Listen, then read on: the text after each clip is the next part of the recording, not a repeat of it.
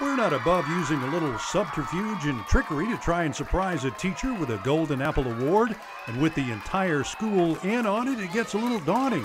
But when all 480 students and faculty members are waiting for Mandey Shiver to come out after she and her principal had a little talk, it was certainly worth it. Y'all all knew? Yeah, all the kids, everybody was in My on class knew? Yeah, everybody knew. Oh. Yeah. Wow. So surprised.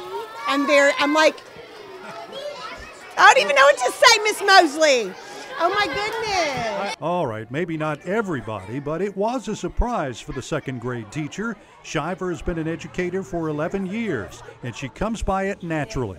Yes, my dad was a principal. My mom was a first grade teacher my dad was in it. He retired after 38 years. My mom was 37 years, I believe. And Shiver said she always knew she wanted to be a teacher. And I always knew. I grew up, in the summers and after school in my mom's classroom. So it's just I kind of always knew in the back of my mind that I wanted to be a teacher. Not only does she love kids, they love her too, according to her nominators, Trent and Tucker.